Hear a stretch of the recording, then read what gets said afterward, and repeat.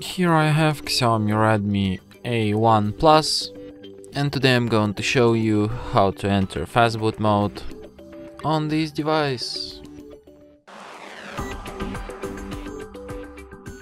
So to do this, firstly you have to turn your device off by holding down power key, and after it turns off completely you have to hold down combination power key plus volume down at the same time for a couple of seconds like this until you enter Fastboot mode.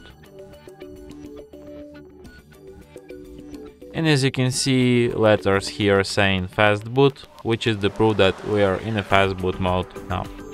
So if you want to quit this mode, just hold down power key for about 7 seconds, and after that your device will be restarted as usual. And that's it. Thanks for watching. If you find this tutorial useful, don't forget to hit that like button and subscribe to our channel.